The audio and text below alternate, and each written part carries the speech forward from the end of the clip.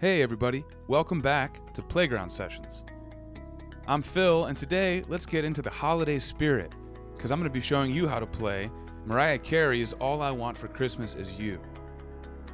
We're going to be taking a look at a Playground Sessions original arrangement at the intermediate level of this song, and in this video in particular we're going to be learning verse 1. So before we break down the hands and I show you how to play it, why don't you follow along once with just your eyes and ears as I play you the section we're going to be learning today. 1, 2, 1, 2, ready, go.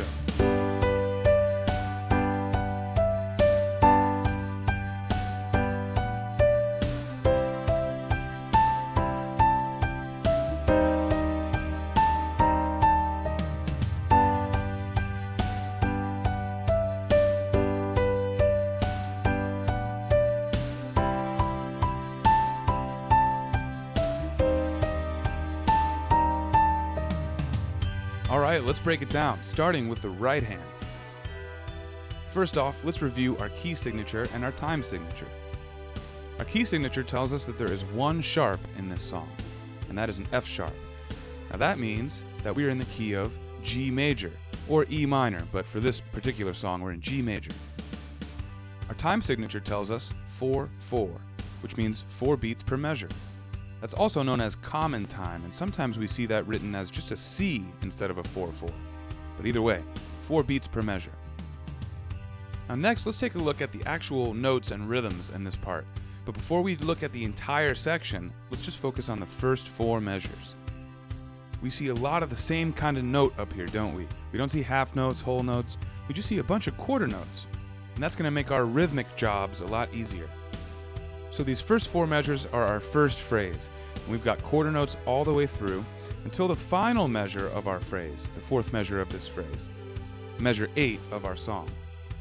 We have all quarter notes except that final measure, which is 3 quarter notes and a quarter rest. And that rest is important for a couple reasons. One, it allows us to take a break in our melody. So, in other words, we have a little bit of a breath where our phrase can breathe.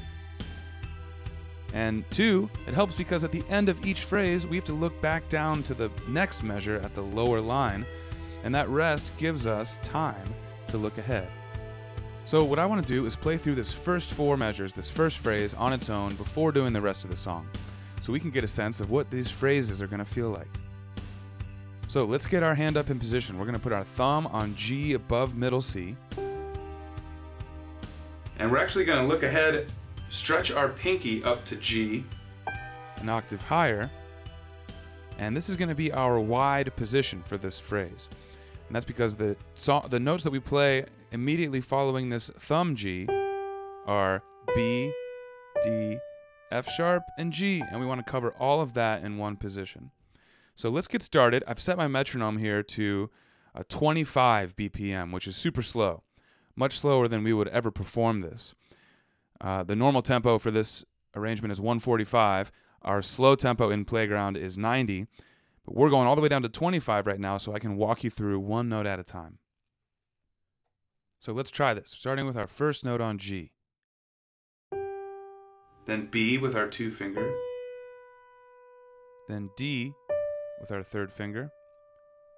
F sharp with our 4th. And our pinky up to G. Now back down to F sharp. 3rd finger on E, thumb on 1. We're changing positions. Pinky up to A. Now back down. 4th finger on G. Another one. 3 on F sharp. And 4 on G. 3 back to F sharp. And then 1 on D. Now here we've got a rest. So, hand position change right in the middle there. A little tricky. That's why the finger suggestions, those little numbers above the notes, are so helpful, because the fingering changes will actually set you up for your hand position change, so you don't have to worry about it. Of course, you can play any of these notes with any finger you want, but it's going to make the melody a lot harder to play as a whole if you don't follow those fingering instructions. All right, let's look down at the second line, the second phrase, measures 9 through 12. Just at first glance, we can tell that our rhythms are exactly the same. Quarter notes all the way throughout until the final measure of the phrase, where we have 3 quarter notes and a quarter rest. But we do see some different things in this phrase too, don't we? Measure 11 and 12, we have some accidentals. Accidentals are a term for sharps or flats or natural symbols that take us out of our key signature. So if we take a look at measure 11, we see a flat in there. That's an E flat. That's not in the key of G, as our key signature tells us, it just has one sharp. So that's an accidental. We've also got a B flat up here in measure 12. So something to keep your eye out for when we get down to the end of this second phrase. Let's get in position. We're actually going to start on a high C, an octave above middle C for this next phrase. And let's go ahead and set our tempo to super slow, 25, and try this together here as well. Just the second phrase. We're going to start with our thumb on C, pointer on E, middle on G, fourth on A. Now, fifth up to B, back down to A, down to G. Now 2 on E. Thumb is on C again. But this time we do E flat with 2. 3 on G. 4 on A. Now 5 on B flat. There's our other accidental. And then thumb on E flat to end this phrase. Now we rest. All right, great work. So now what I think we should do is put the first phrase and the second phrase together and just play the first half of this section. So let's go ahead and highlight those. And we're going to speed our metronome up from 25 up to 45, so a little quicker this time. All right, let's get in position. We're going to be on a G above middle C. And remember, go ahead and get up in the entire octave position. Okay, we're starting with our thumb, and let's go ahead and do this. First two phrases. Ready? 1, 2, 3, go. Now B, now D, now F sharp, G, back down. Now thumb to D, pinky to A. 3 on F sharp, don't forget the key signature. And thumb on D. Here comes a rest. Move thumb to C for the second phrase. Now we're on E, G, A, B, back down. 2 on E, thumb back to C, now 2 on E flat. 5 on B flat, and we'll put our thumb on E flat to end. Now we rest. Good job, guys. That's the first half of the verse for the right hand. Now, of course, we're going to try that at faster speeds, along with our accompaniment and everything else. But for now, let's keep moving, because we're in our learning stage still for the right hand of this tune. So we're going to start now with phrase 3, right on measure 13. Let's highlight those 4 measures and try this at our super slow speed of 25. That's our walk-through speed. So I'm going to walk you through this one. We're going to start on a high A with our 5th finger. And we're going to follow our same rhythmic patterns here, so quarter notes until the final beat of the phrase where we rest. And we're going to stretch into a wider position for most of this. So let's go ahead and try it. Let's walk through. Ready? Starting on an A with our 5th finger.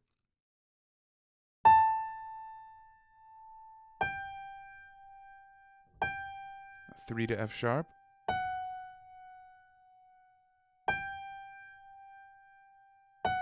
Now 1 on E. So we can move our 3rd finger over to D. Now thumb down to G.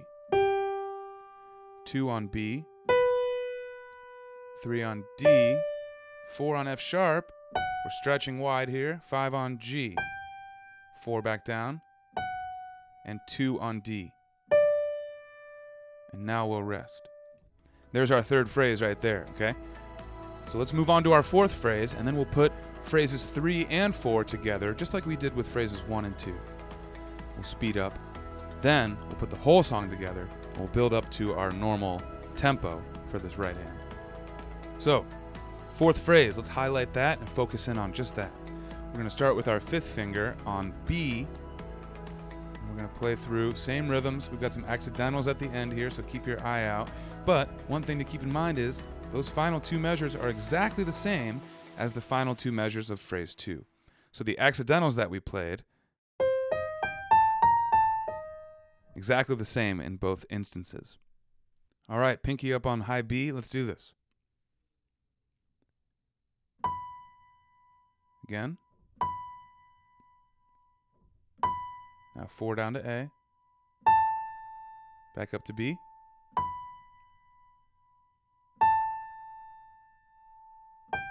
Now 2 to E. 1 on C. 2 on E flat this time. 3 to G. 4 up to A. And 5 to B flat. And end with thumb on E flat. And then a rest. Way to go. All right, guys. Now, let's put phrases 3 and 4 together. Try it at a little bit of a faster tempo. We'll go up to 45 instead of 25. All right, let's get our hand up. Pinky on high A. And that's where we're going to start our third phrase. And let's play through third and fourth phrases together at 45 BPM. 1, 2, 3, go. F sharp. Now 1 on E, 3 over, thumb on G. Good, that's a tricky hand position change there. Now we're reaching wide, F sharp and G. Now here comes a rest, look ahead, pinky on B. Good.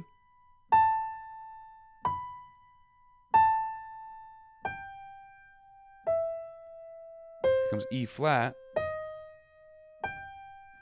And pinky up on B flat. And there we have it. Good job. There's phrases 3 and 4.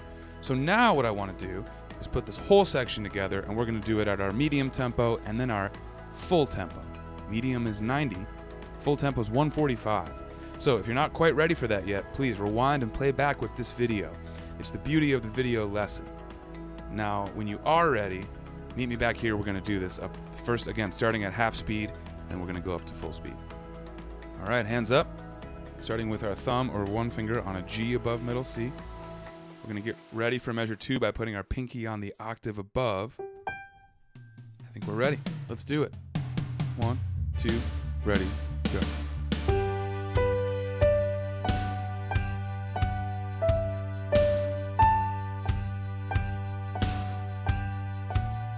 Look ahead.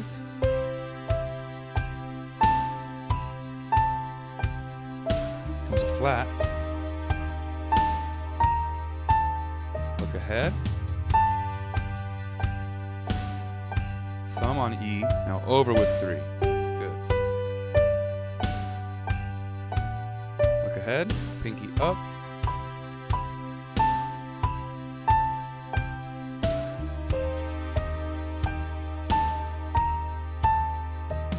Fantastic job. There it is at the medium tempo. Now, when you're ready, full tempo. 1, 2, ready, go.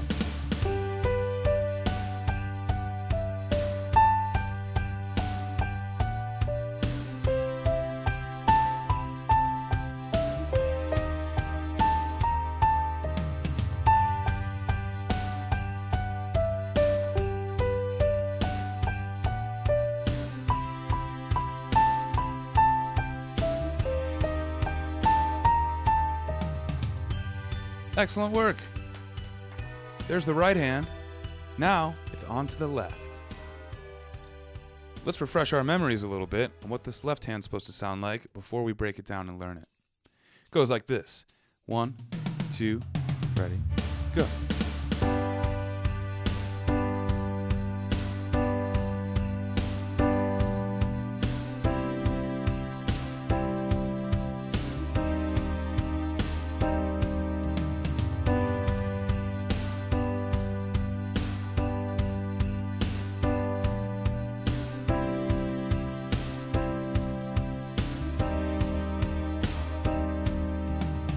There we have it. So let's break it down. Now, if we zoom out and look at this whole section, the left-hand sheet music, we see a bunch of chords, right? But the good news is there's really only 3 chords in this chord progression, and then they repeat. So let's take a look at the 3 chords before putting them into the context of the song. We've got a G major chord. That's our first chord. All right, and we're going to hold that for 4 counts, and then we're going to repeat them, a bunch of G's in a row. In fact, all 4 of the first measures, we're just playing G major chords. And you can tell, one way, of course, is by looking at the notes and seeing that they're the same. But you can also tell by seeing that there is not a new chord symbol for any of those chords. We've got a G for the first chord and then nothing for the next 3. That, of course, doesn't mean that there is no chord, but rather it tells you that they're the same chord. So we've got 4 G's in a row. So that's our first chord. Okay, our second chord in our progression is called a C over G. Notice we've still got the pinky on G, just like we did for our G chord. So this is a C major chord inversion, and it's called C over G. That's our second chord. We do that one for 2 measures, as you can see. And then our final chord is a C minor over G. We're going to keep this same shape, but we're going to slide our hand back to the back of the keys so our thumb can reach this E flat on top. So we've now got G, C, E flat. That's a C minor over G, a C minor inversion. And those are our 3 chords. So we've got G major, C over G, C minor over G. So why don't we highlight the first 8 measures of this section, the first half, and walk through that. That's one time through our progression. The following 8 measures are exactly the same. And it's the same progression, same rhythm, same everything. So I just want to focus in on the first half. We're going to do that at a slow speed. Then we're going to try the whole thing together. Now I'm going to set my metronome to 90 BPM, which is our medium tempo in playground sessions, because our chords here are whole notes. We don't need so much time. We don't have quarter notes playing, right?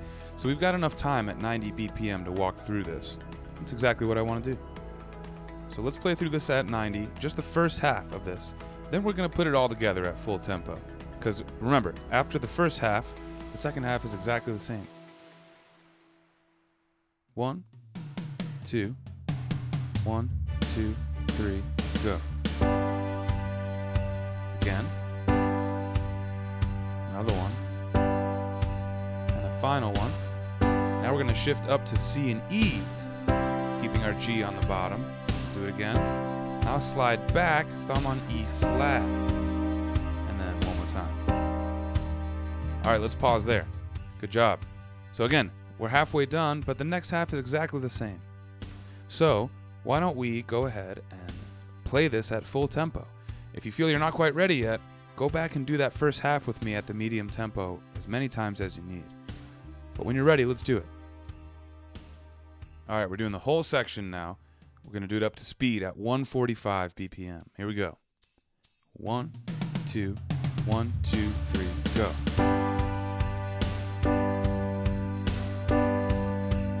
Now C over G.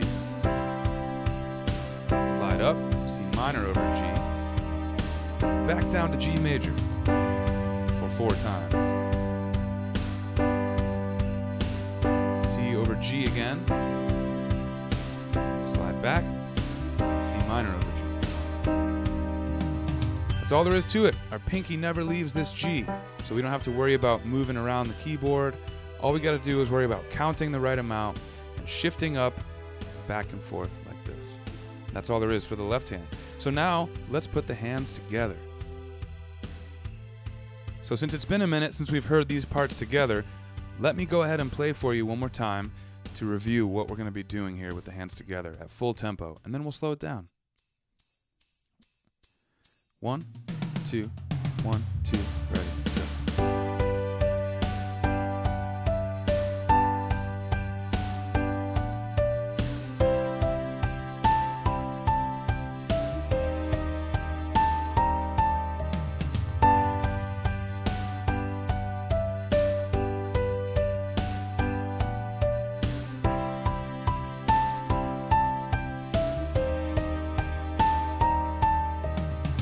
Alright, that's it.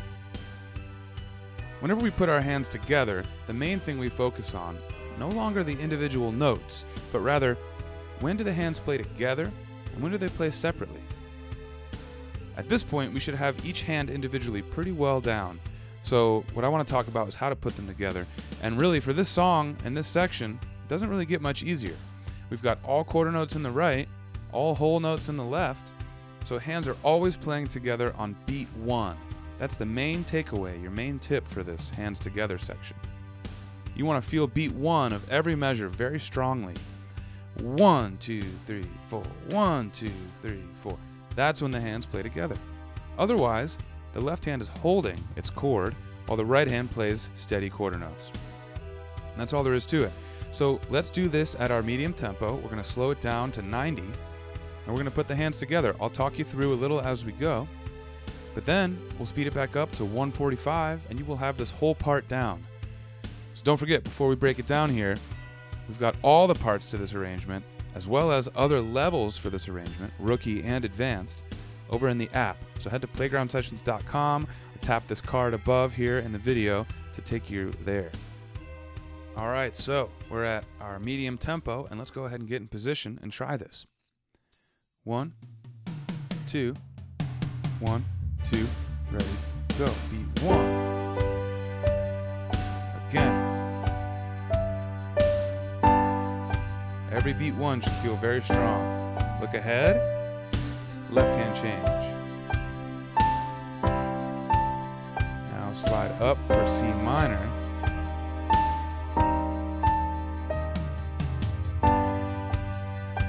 Good. Right hand comes over.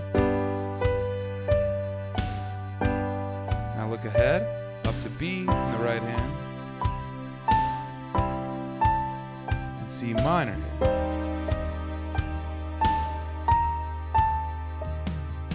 Now another thing I want you to notice is every time we have our accidentals in the right hand, the E flat, the B flat, the left hand is playing the chord with a flat in it as well, the C minor over G.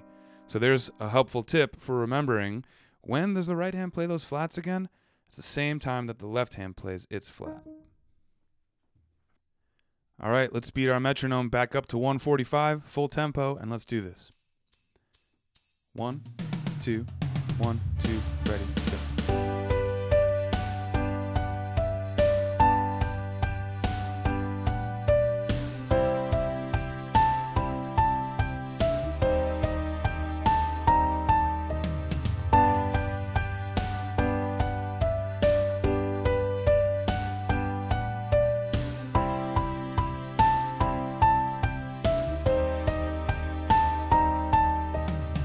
Way to go! That's it. That's the whole verse 1 for Mariah Carey's All I Want for Christmas Is You. Give yourselves a hand. Well guys, once again, I'm Phil, and if you love what you learned here today, remember, hit the subscribe button to your left. We've got song lessons where we show you how to play the main sections of songs from all sorts of different artists, like Coldplay, Beethoven, Miles Davis, John Legend, the Beatles, many more. And we're also putting out theory videos where we deconstruct popular music, we talk about chord progressions, rhythms, we'll be talking about practice tips, arranging and composing tricks, all sorts of stuff, everything related to the piano. You can find it here on our YouTube channel. Hit subscribe so you don't miss what's next. And if you like what you saw today in the video, well, that was me using the Playground Sessions app. That's right, the features you saw on screen today can be at your fingertips with the full playground experience. Co-created by music legend Quincy Jones, the app has incredible interactive feedback and gaming features, full songs broken down by sections and in different difficulty levels, and a whole music theory bootcamp section, all taught by YouTube star David Sides. So click the app button on the left to learn more. Alright guys, I'm Phil, and you're watching Playground Sessions. Hit that subscribe button so I can see you for the next video.